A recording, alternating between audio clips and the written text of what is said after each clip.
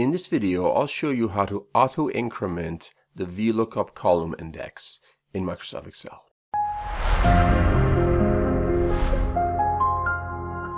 Alright, I have a dataset over here consisting of 5 columns. So a column for months, then a column for revenue, cost of goods sold, OPEX, and profits. So what I want to do is, I want to do a lookup from this table. And I want to look up the values for these 4 fields only for a few of the months, not for all of them. For doing so, obviously I'm going to be using a VLOOKUP. Here's how it goes. So I'll start with my VLOOKUP for my first field, which is revenue. So I'll write =, VLOOKUP.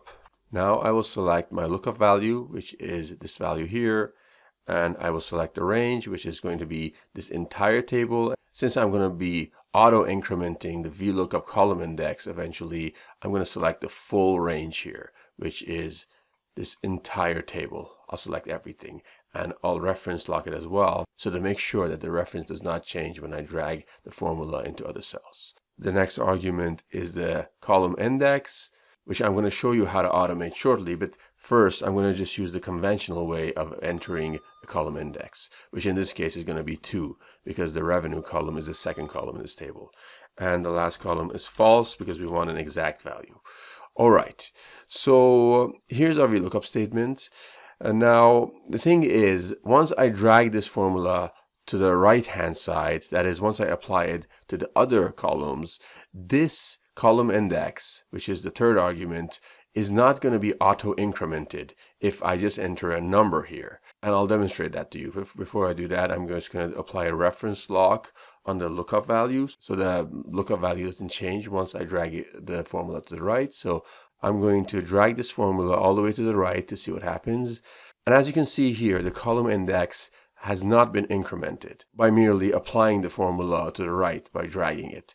And obviously, one method to resolve this is to go here and automatically change the column index. Put 3 here, 4 here, 5 in the next one, etc., etc. But this could be a real pain, especially if you have a lot of columns. And if you want to go ahead and change all these column indexes manually, that could end up being very time consuming. Here's how you can easily auto-increment the VLOOKUP column indexes without needing to manually go into each and every formula and increment it manually. So here's how to do it. So I'll start with the VLOOKUP on the first column, and instead of the number 2, which is the manual number-based column index, which I've inputted, here's what I'm going to put. I'm going to type column, open parentheses, and inside open parentheses, I'm going to be referencing column B. And the reason I'm referencing column B in this case is column B is the second column. So instead of putting number 2, I'm just going to be referencing column B. That's why I'm going to put column B2 inside parentheses here. And then I'll click on enter. And as you can see here, the exact same value has been returned. The difference here is, once I drag this formula to the right and I apply the VLOOKUP statement to the other columns, this column formula, which I included over here, will help auto-increment the VLOOKUP column index. And here's a demonstration. There we go. So the column index incremented. That is, in the next column, it's referencing the third column, and then the fourth column, the fifth column, etc. And now I can just drag the formula down to apply it for the other 2 months. And as you can see, I was able to successfully and easily auto-increment the VLOOKUP column index without needing to go ahead and manually enter a new column index for each of the new columns.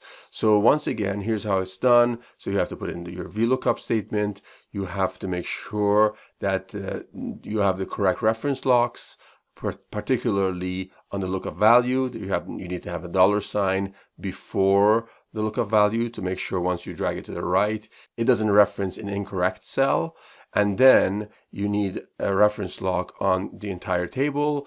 And the third argument is obviously the column index. And instead of manually putting numbers there, you can just put column, and inside open parentheses, you will enter the Excel column, which is equivalent to the column index which you inputted manually. So the column index that I inputted manually in this case in the first column was 2. So instead of putting that, I just simply put column B2, and that's it. And then you have to drag it all the way to the right until you reach your last column to the right, and then drag all the formulas down so it gets applied to the entire range.